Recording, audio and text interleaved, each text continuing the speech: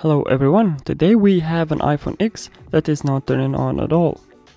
As you can see, the phone is not water damaged, and as far as you can see, the phone is clean and I was the first to open it. So we will see what's wrong with it and try to fix it.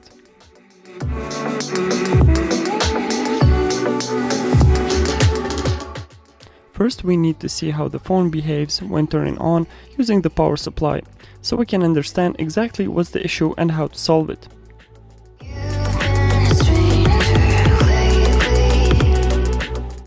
So we connected the phone to the power supply, and as you can see, it's drawing almost 1 ampere when pressing the power button, and that's not normal.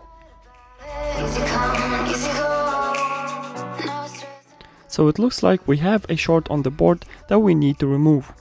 So let's disassemble the phone and search for the short. The iPhone X, as you all know, is a sandwich board, which means that we have two boards soldered on top of each other. So before we heat the boards to desolder them, search for the short on the elements that are visible on top. Then, if needed, desolder the board and search for the shorted element.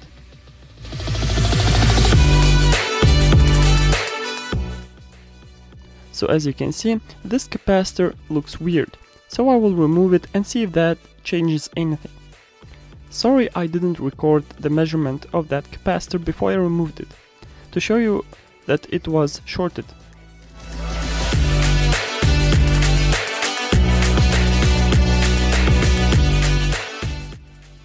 As you can see, the short now is gone and the phone should be working.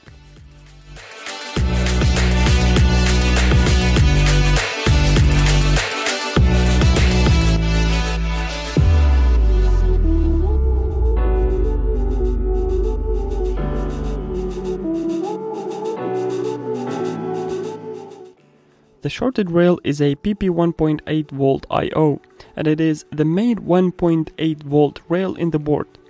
It provides power to the CPU and the NAND and other chips on the board, which explains why it was drawing almost 1 ampere. In this case, the power rail goes through this capacitor that was damaged.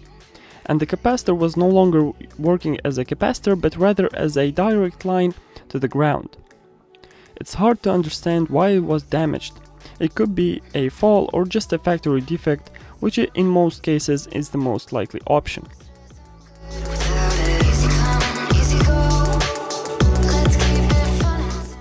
Now let's see how the phone boots on the power supply.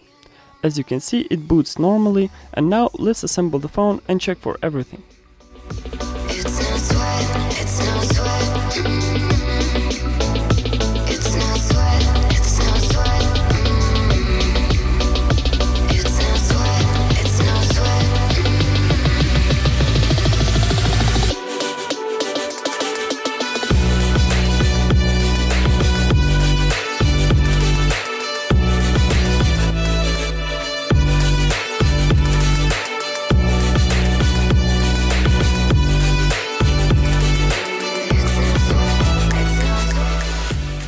So this was a very fast repair, which is not so common these days. So that will be it for this video. I hope you enjoyed it, and if you did, hit the like button and subscribe to the channel for more interesting repair videos. And if you have any other questions, just leave them in the comment section down below and I will try to answer them.